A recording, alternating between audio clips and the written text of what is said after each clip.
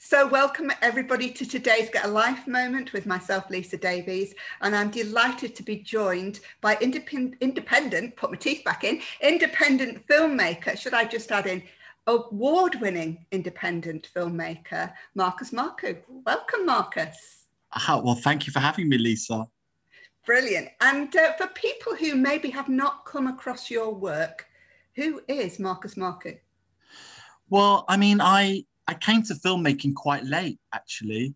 I didn't make my first film till my late 30s. And before that, I'd gone around like a crazy route, really, of, well, I wouldn't say crazy, I'd say checkered. You know, I did history and politics at university, I went into magazine journalism quite early in life, in my working life, in my early 20s. And this was in the 90s. And then at 27, I went to drama school. So I want to be an actor. So I went to LAMDA. And as I was coming out of LAMDA, an internet business took off with my family. And I had a choice to make. Do I become an actor or do I go help the family with the business? And the family said, just 6 months, Marcus, and then you can go do your acting thing. And then like 20 years later, I'm still running the family business. So, but whilst I was running that business in the sort of late 90s, early 2000s, I started writing and I joined an improv theatre company because I realized that I could do improvised theatre and run a business at the same time because it wasn't long rehearsals. I just started writing plays, and then I wrote a couple of plays. One went into the West End in 2009, and then it was after that play, so I was in my late 30s. Someone said, "Have you ever thought about making films?" So that's when I started making films. Amazing, really. I mean, I guess it's inspirational in the fact that it's never too late. It's never too late to follow your passion. And just because I was always, I think the whole purpose of life is a journey, isn't it? It's kind of, the moment you get settled in the one thing and you think this is it for the rest of my life, then I think things start to get stilted or boring, or you're always looking for something that might, and also, you know, sometimes you're just not meant to be making films until you're 40, or you're not meant to write a book until you're 40, or you're not meant to start painting until, because sometimes if you're in that world of revealing or expressing your learnings about the world, right, as a writer, then you need to have lived before you can spill your guts out about what the world is or what you think the world is. So I guess, you know, for me, it was about, I was always heading towards something like that because I was writing plays and I was, you know, trained as an actor, did improv theatre. I just didn't think it was possible that I'd make films. And I did a short 6-month film course, like part-time. And I realized that all the skills of running a business, all my skills of working as an actor, as a writer, all came together for the films. And I know you're here to talk to me about a short film, which is on YouTube. But my debut feature film was a film called Papadopoulos Sons, about a wealthy Greek family who lose everything in a banking crisis and they have to go back to a fish and chip shop and start again. And that film is on iPlayer, BBC iPlayer. Okay. So if any of your viewers fancy that storyline, it's a family story. It's about how family comes together through a crisis and they learn to become a family again, having lost the mansion house. And that's on iPlayer, BBC iPlayer. It's called Papadopoulos Sons. So, but that was my first thing. And then I made this short film after that, which is the thing that brought us together. Absolutely. But it is interesting, just picking up on that point of nothing is ever wasted if it's recycled. So all of that life experience, all of that being in the family business prepared you to start making award-winning films. Absolutely. And I completely identify with that. Sometimes you come to it a little bit later. I didn't write my book until I was about 42, 43. So you do have to have had some experience in order to be able to express that out into the world. So I completely identify with that. So yes, that is what brought me to speaking to you, is that award-winning short film called Two Strangers Who Meet 5 Times. Now, I stumbled across this through, it just popped up on YouTube, but it was actually originally screened everywhere by the looks of the list in 2017, 2018. But it seems to have had a resurgence, and it's now viral currently.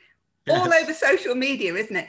So for people who haven't watched it, and I am going to share the link, this 12-minute short film that, as I said, is award-winning, had me in tears within that 12 minutes. Yes. It takes you through a range of emotions. Yes. And it really examines the human condition within 12 minutes. So tell us a little bit how did you come to write such a masterpiece? Well, I was trying to get another feature film made, and they take ages to make films because you've got to get the financing in place, and you've got to get the right actors that will unlock the finance. And this is why it can take, I mean, you read interviews with people where they say it's taken 10 years or sometimes 20 years to make a movie. So I thought, well, while I'm trying to get all these things together to make my next feature film, I thought I'll make a short film, because with a short film, you can do it at like a tiny fraction of the cost it would cost that it would take to make a feature film. But you're still using all the different parts of the process, and therefore it's much, much cheaper.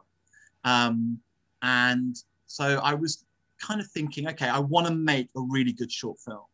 So I thought, what makes a really good short film? And I sort of looked at other short films, and I'm a fan of short films. And I thought, well, sometimes people make short films because they're like a section of a bigger film they want to make.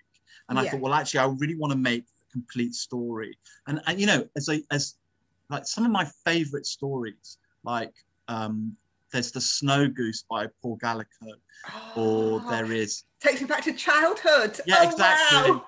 Or the Happy Prince, Oscar Wilde, or The Selfish Giant, Oscar Wilde. You know, these are stories that, you know, I had read as a child. And I do remember The Happy Prince by Oscar Wilde making me really cry, like uncontrollably as a kid. And then I read it again as an adult, and it just made me cry again, uncontrollably. I can't read that short story without crying. There's something so, like, it just goes straight into the heart, right? It's just right into your heart. And so years ago, I remember saying, years and years ago when I was at university, I remember always saying my dream would be to create a short story like that touch people's hearts really quickly in a short space of time. Yeah. So maybe that was kind of bouncing around in my head when I made Two Strangers Who Meet 5 Times, because I do believe in redemption, right? I believe in the power of redemption. And I think we're all good. You know, I know we're all in conflict, right? With our families, with people on social media, with people that voted Brexit, people who didn't, people, you know, we're always in conflict. And when you strip away all that, we're just human beings. We all want the same. Yeah. Yeah. Do you know what I mean? And it's our egos that are clashing often. So I wanted to tell a story that kind of was in that, because that's a lot of my writing is in that space anyway. My film on iPlayer is in that same space as well. It's heart-led. It's you know, so but then there was an incident at work where one of my colleagues was racially abused, like outside a tube. And I did wonder what would happen if that person met that person again. And then what I wanted to do was play with the sympathies. So not everyone is totally bad. Not everyone is totally good, right? And I just wanted to keep that seesaw because when people watch that film, they're quite judgmental straight away. Who's bad straight away? Who's good straight away? And then they change their minds halfway through the story, and then they keep changing until the very end. And that's why people are so upset. That's why they get emotionally upset, because it really challenges those stereotypes, doesn't it? Completely. And then by the end of it, you realize we're all human. right? Yeah. And we're there's and I like the fact that this film is so viral right now, because it's coming out of this pandemic. It's you know, we're all being forced to raise our awareness of each other, I think. Yes. And just be kinder to each other, regardless of where we're coming from, or what our position is, or what our politics is, or what our opinions are. It's like, can we be kinder to each other? Because, you know, that's the only way we're going to all get through this thing we call life, because there's so many challenges, right? So many challenges with the environment, with, you know, economics, you know, and obviously the pandemic. It's just forced everybody to kind of to really ask what is important in life. So I think there's something that's happening there with the film going viral. It's kind of just touching. It's something. Timely, isn't it? It's really timely. And anybody who follows any of my work, even outside of these interviews, because my work spans from everything from the corporate to what I call, affectionately term Lisa's hippie shit. So everything in between. But they'll probably have seen that I have followed sort of astrological energies, and also yes, you know, this so-called age of Aquarius that we're moving into, which is much more tolerant, expansive, understanding of one another. But, you know, you see such diversity, such division and duality all over social media. So, you know, like you say, whether it's Brexit, leave or stay, whether it's vaccines, have them or don't have them, whether all of that stuff. Well, it's about duality, everywhere. Isn't it? It's constantly, but constantly. we're set up to be dualistic. Absolutely. From birth. Yeah. And right, wrong, and what I think this film does is challenge that. Absolutely. Dualism, because you get people that come to it with a real opinion at the beginning. Oh, it's going to be a typical liberal, or it's going to be, and then they change that. You can see the comments on YouTube. People are like, oh God, I thought it was going to be this, but it's not, and it's really moving. It's just about being human. You know, it's about being kind human to each other. And I think that's why it's absolutely perfect for this time, because we do have all of that duality going on, and it's really heightened right now. And so this just cuts through all of that. It's just so beautifully expressed. And of course, the actors, you know, however you cast those people, they just capture it beautifully. There's an interesting story there. Lawrence, who played the sort of aggressive guy at the beginning, when I met him, just to meet, because his agent sent his details, and I really liked the look of him, and he'd done a lot of good theatre. And he said to me, have you found the person that's going to play Samir? And I said, I'm still looking. And he said, well, why don't you try my friend Sargon? We were at school together, and then we lost contact for 15 years. And then we met at the National Theatre in London in the same play. I went, well, okay, I've got to have that guy in, because it mirrors the story in some way. Yeah. So that's how. They're both great actors. They're both really, really good kind of quality actors. And the older versions of those two guys are exceptional actors as well. So we were lucky with the casting. I shot it in just 2 days. We had these amazing locations, and everything did go really smoothly. And I felt very, very lucky. You know, sometimes when you're writing the story, you know, I wrote that first scene and went, what if they meet? Originally, it was like, you know, I had that idea of an incident at the cash point. Then they meet again. And then I thought, well, if they've met again, why don't they keep meeting? And let's just see where that goes. And if they kept meeting this way to the end, did they meet before, you know, without giving too much away? That's why I got the idea from, just going, well, what if? So much of writing, and you know this as a writer, and creativity is what if.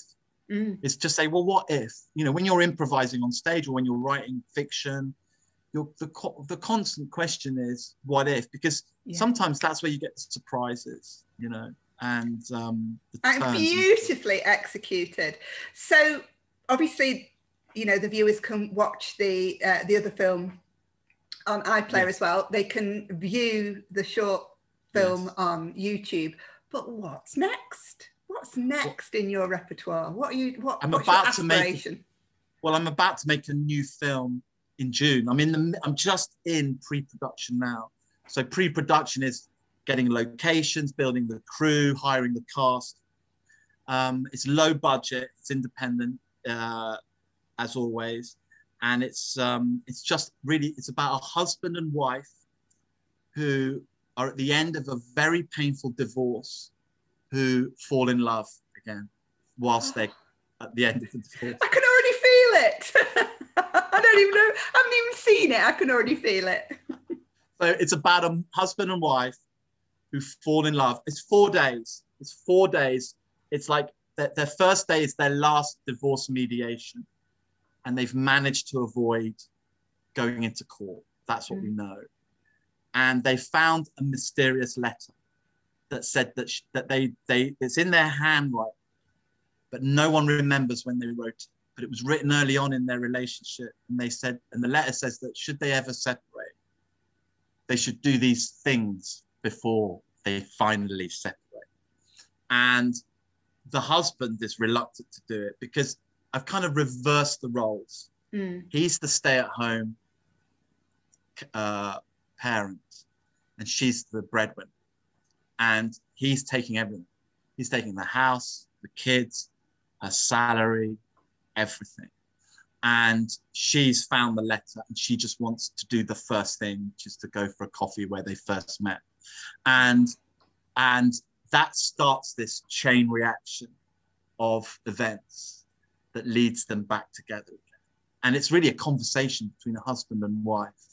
And as we go through that conversation, we start to see the reveals of their past. And there's tragedy, you know, there's genuine tragedy that we don't expect as an audience. And it starts to jolt the audience, like it will jolt the audience about what they've been through as a couple. And it's a really lovely story because it's just 2 actors. Oh, it sounds incredible. And I love that, again, you are challenging the stereotypical norms of what's expected. I love that. And again, wearing my therapist hat, as a therapist, the whole, you know, human condition. Yeah. What happens? How do we interact with one another as humans? How do we get to the places? How do we navigate trauma in our lives? And how do we come out the other and this couple have had a really bad trauma, and it really is about those 4 days is about the release of trauma, and what that does to bring them together. And but you know, it's an exciting piece to do because most people that I know who are in the business said, oh, like just a conversation between 2 people is very difficult to pull off. But they've read the screenplay and they were like surprised that, okay, this has a chance of doing something interesting, you know. And it's about, that idea is about what true unconditional love is. You know, what is love between a husband and a wife, and it really isn't about what's gone before.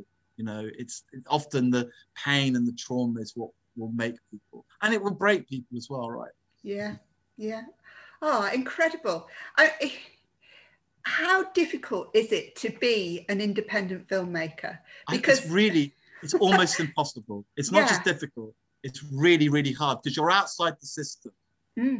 So with Papadopoulos and Sons, I actually self-distributed my film. So I put it in 12 Cineworld screens in May 2013, and you can Google the story, it's crazy. And I ended up with the 2nd highest screen average of any film in its opening weekend.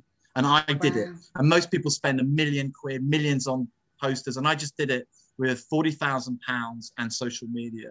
And I ended up with the 2nd highest screen average of any film in its opening weekend. Only Tom Cruise's Oblivion had a higher screen average than Papadopoulos and Sons. And as a result of that, the BBC bought it, Netflix bought it, and it did its whole crazy, it did a 100-screen release in Germany, dubbed into German, it did the Middle East. And it's like, it's really difficult at the best of times but I've chosen a path. I would, in an ideal world, I would have had an agent. The people would have produced me. People would have come along and like done the normal thing, right? But now I look at the industry collapsing, and I look at all the scandals, and I think maybe at some level I've been protected, taken out, do your own thing, carry on, Marcus. It doesn't, don't worry about what everyone else is doing. And you know, and I kind of love it. You know, it's really hard because you're making films with your own money. Yeah.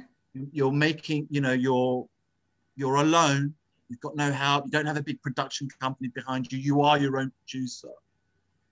But you know what? I love it. I wouldn't, and now I wouldn't do it any other way. I just wouldn't. It's what I love. So I'm making this film with my own money, The Wife and Her Houses.